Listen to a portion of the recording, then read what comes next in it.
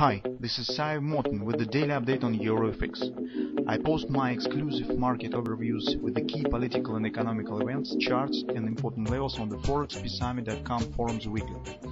This short video is a response to rapidly changing situation on the currency markets and should help you to stay on top of the game and be profitable.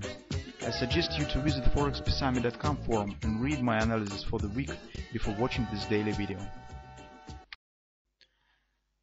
Now guys, as usual, let's take a look on the gold market. So as you can see on the gold market, we see the confirmation of our suspicions that we have discussed in previous few sessions, because market behaves not quite normal or natural and shows a bit curious reaction on support areas and the patterns that had been formed on the daily chart, on the intraday chart. So I'm speaking from the point of view of the normal bullish market. So if market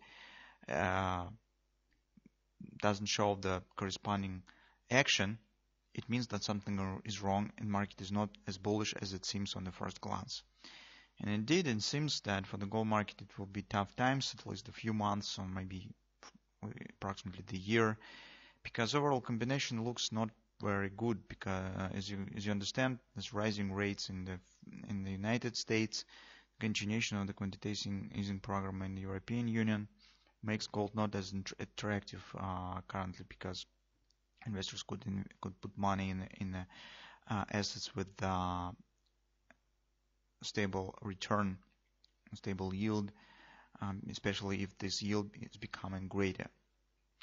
So all this stuff will press on the gold market in the nearest future, and that's why recently I have shown you this picture on the monthly chart that actually we could get bearish reversal patch in the market. Indeed could first return back to the 12 even area, the support of this line, right?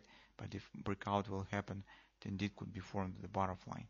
That mostly corresponds to perspective on the markets, on financial markets that we see.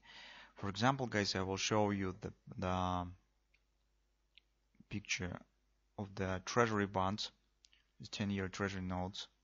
I already have shown it in today's video on Forex, but it also has relation to the gold market. And you can see on the 10-year yield, we have the clear reversal pattern is forming. First was it has started with the butterfly. Right now, market has formed a reversal swing. Retracement here has happened, and actually we have some kind of the hand shoulders pattern is forming here, and that could push rates significantly higher, maybe even in excess of the 3%, the perspective of the 1 year or so, on the background of the rate increase by the Fed Reserve. That really could happen. And of course, this will make the pressure on the gold market. That why currently it's very difficult to expect some really bullish breakout on the gold market, on the gold market in the nearest future. But that is what about the longer term perspective. In the shorter term, guys, it seems that we're starting when we could start chances for taking the short position, because market finally resolved this question of this consolidation and some a bit curious action that we saw in the previous sessions now was over, and market just has broken this area and moving down. This leads us to trend has turned bearish, and that leads us to conclusion that we probably will get action to the 1245 area. So you can see this will be 1.7 extension of the butterfly, monthly pivot support 1, and take a look, we have here this A, B, C top. This will be just 618 minor extension that should be reached. As the target of this extension stands below these lows will not survive, and as probably some stops should exist here, as stops will be triggered, this market could accelerate here faster. If even, guys, I will use as the starting point the starting of this gap, not at the top, you will see that target still stands below these lows. That's why it's probably downward action will happen. Market is not at oversold here, so it has the potential to drop. 1263 fib support already has been tested here, and in the second test it will be weaker. That's why hardly it will become the real barrier for a downward, and hardly it will stop the downward action here. That being said, on the forward time frame chart, we need to get some pullback that could lead us to take the short position.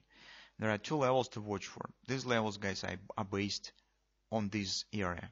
So I have drawn these levels not from the current lows, but from the potential lows that market could achieve as soon as this A, B, C top D pattern will be completed. So here actually the target of this AB equals CD pattern. As the CD leg is a bit slower than AB, so some meaningful retracement here could happen. At least 1272 is possible. Besides, this ABCD target coincides with the daily fib level and the previous lows. That's why some at least minor reaction is very probable could happen here. So in two levels, first is 1272 will be, next one is 1280, or better to say 1278, 1279 confidence resistance. That's two levels to watch for as a potential levels for taking the short position, but hardly it will happen today. Probably we should start to think already about the next week action. Today market either gradually will drift lower right to 1263. Most probable action for today. So market just will continue slow downward action here close to the end of the week.